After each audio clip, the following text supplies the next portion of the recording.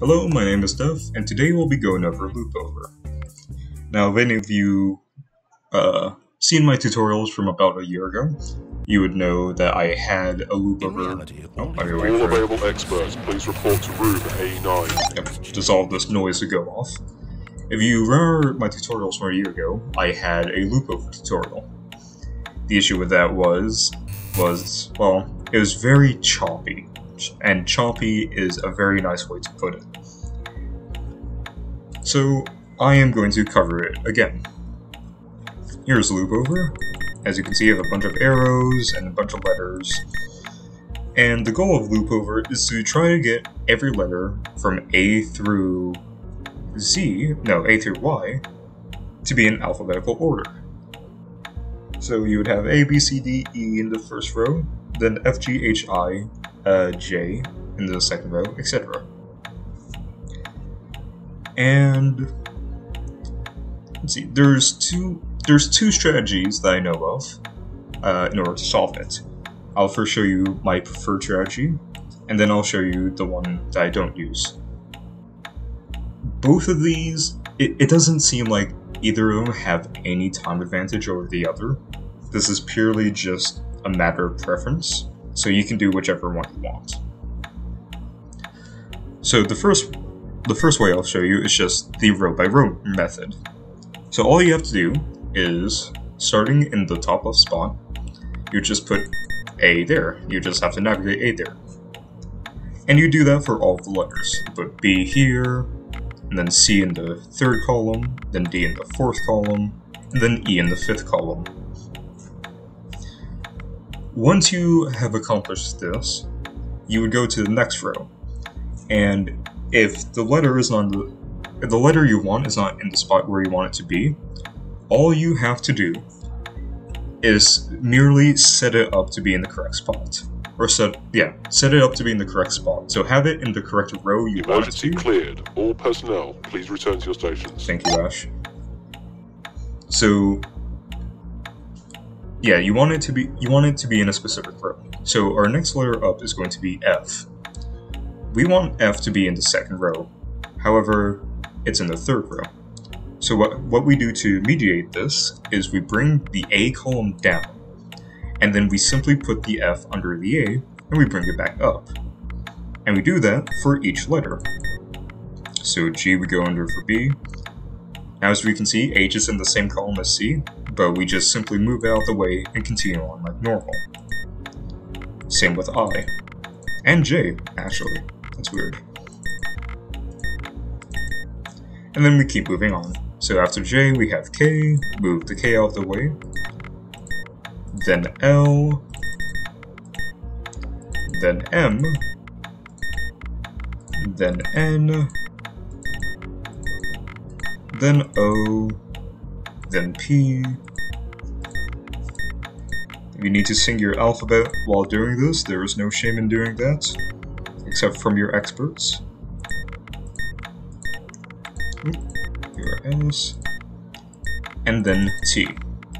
Now the final row. Okay. This was exactly the way, right So, now, that things were meant to happen. All available experts, please report to room A9.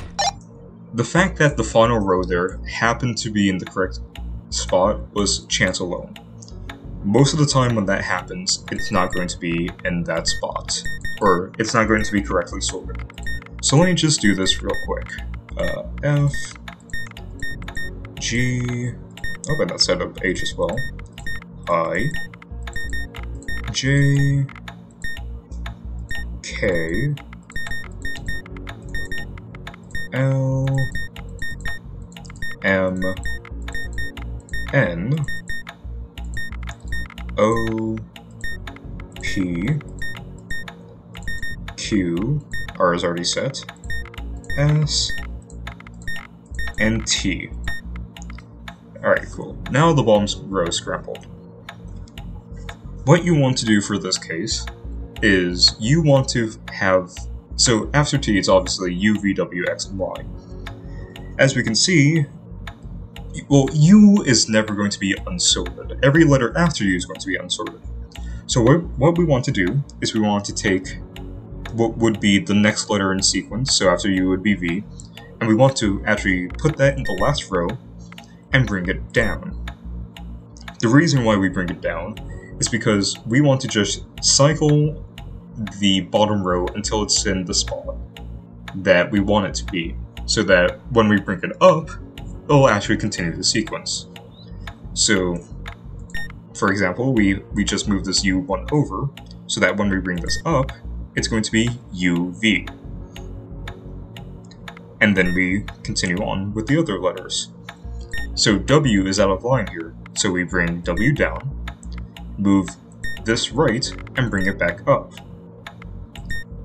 And then all the other letters are sorted. The way, right now, that things were meant to happen. Now, it's very important that you go down and not up whenever you do this. The reason being is that whenever you sort everything out, if you were to go up, this Y and T will be swapped, and you'd have to just resort it. So always go down instead of up. Now I'll show you the other method, clear. All personnel, please return to your station. Which I'm not that great at, but it's easy to explain. So you do the same thing as normal. However, instead of completing the row, all you have to do is make a 4x4 grid. So we skip this E, even though it's in the correct spot, and we just go immediately to F. So we have, So we have F, and we want G to be where B is. So we actually take G out of here, bring it back, and shove it up. So F, G, then H, then I, and this row is complete for right now. So then our next row would be K, L, M, N. So we bring K up. So K goes here, L, M, and N, and we bring this off to the side. So after K, okay, so then we would have P, Q, R, S. So P, bring this down, Q, R, and S. And then what we do is we finish the rows going from top to bottom, and then we do the final row. So let's see, we have E, then we want J, then we want O, then we have T,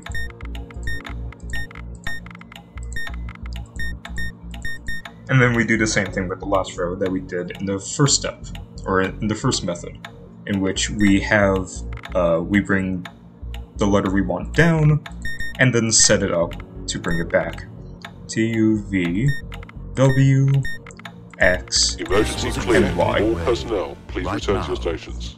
Things were meant to happen. And that's Loopover. Short tutorial, but it's a pretty simple enough module.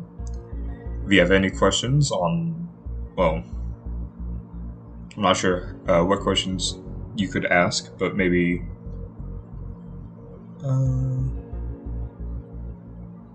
I don't know. If there's anything you want to ask in general, feel free to leave it in the comments below.